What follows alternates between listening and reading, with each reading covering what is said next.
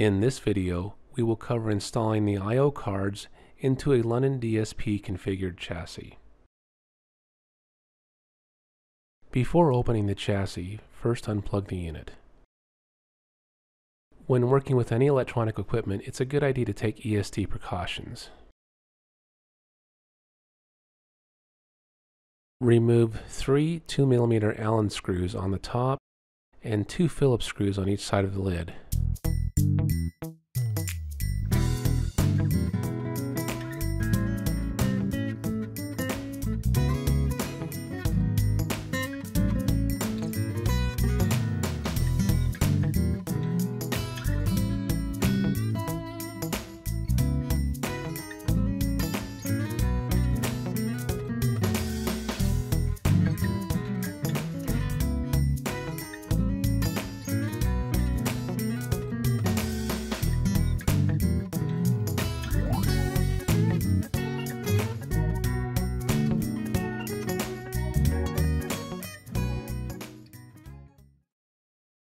Configured units come with blanking plugs for each of the rear card slots from the factory.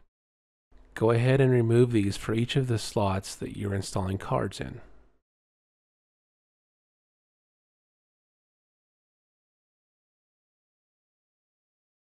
We want to install card slots C and D first because they sit on the bottom of the chassis under slots B and A. Place card D into the chassis.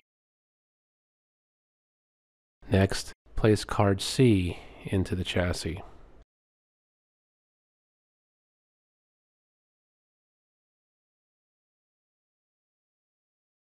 Secure cards D and C to the bottom of the chassis. Each card takes 3 standoffs.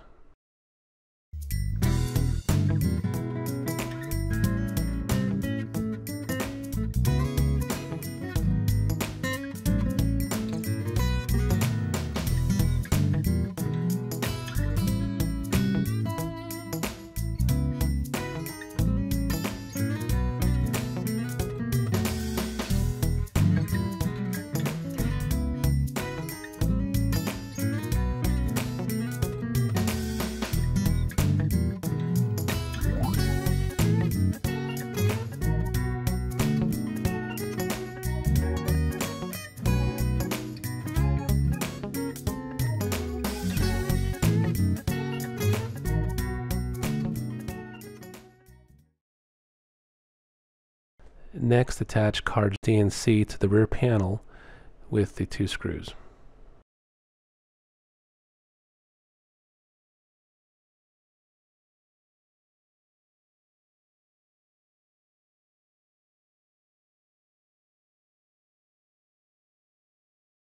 Next, we're ready to install the ribbon cables for card slots D and C. When installing the ribbon cables, it's important to note that the silver side always faces down. Line up the sides of the cable with the main board header. Use gentle pressure to insert the cable into the header. Repeat the same process for the I/O card header.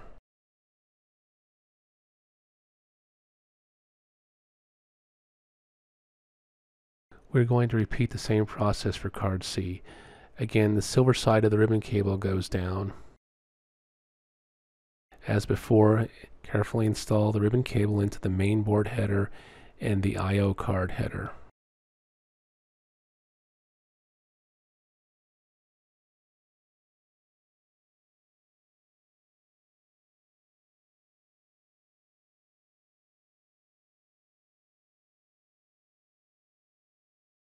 Next, we're going to install the card shield to isolate the lower and upper cards.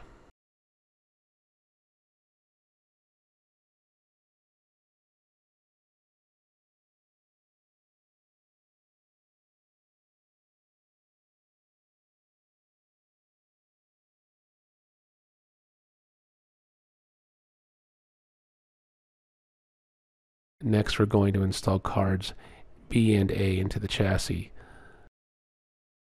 Line each card up with the standoffs and then install the screws.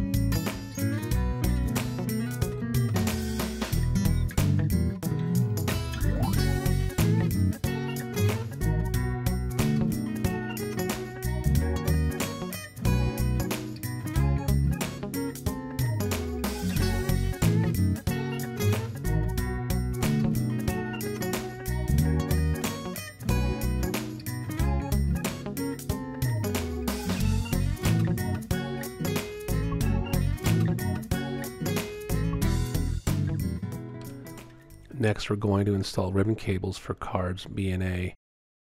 Again, start with card B, working on the inside with the silver side down.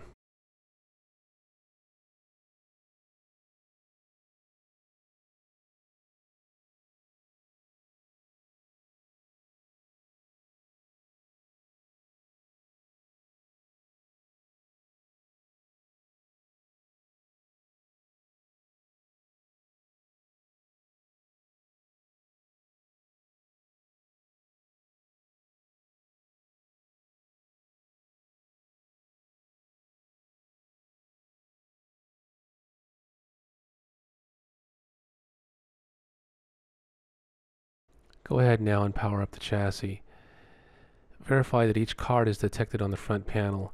If a card is not detected, power off the chassis and double check the ribbon cable. Once all cards are detected, go ahead and reinstall the top cover.